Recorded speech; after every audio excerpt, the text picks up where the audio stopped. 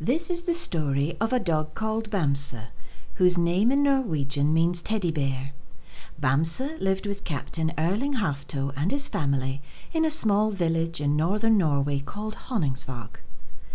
At the start of the Second World War in 1940, Norway was invaded, and later that year the King of Norway, King Haakon, decided to go to Great Britain for safety. He was to travel to Scotland in HMS Devonshire, escorted on the voyage by Captain Hafto in his ship, the Thorod. It was to be a voyage filled with excitement and adventure, as you will find out when you read the book. At the start of the book, the Thorod is lying in the harbour at Honningsvag, and both Captain Hafto and his crew are making preparations for the voyage to Scotland. The village of Honningsvag looked pretty with its colourful houses under a blue Norwegian sky, but in the distance there are dark storm clouds forming.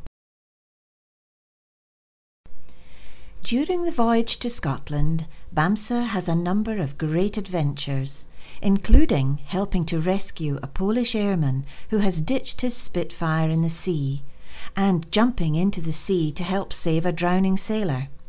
These are just the start of Bamse's adventures with the Royal Norwegian Navy in Scotland. If you want to follow all of Bamse's adventures, you can buy the book from Waterstones, Amazon, and good bookstores everywhere. Bamse has his own website at www.bamse.co.uk, where you can enter competitions and find out what he gets up to in his service with the Royal Norwegian Navy. You can also follow Bamse's adventures on Facebook at www.facebook.com/BamseCame2.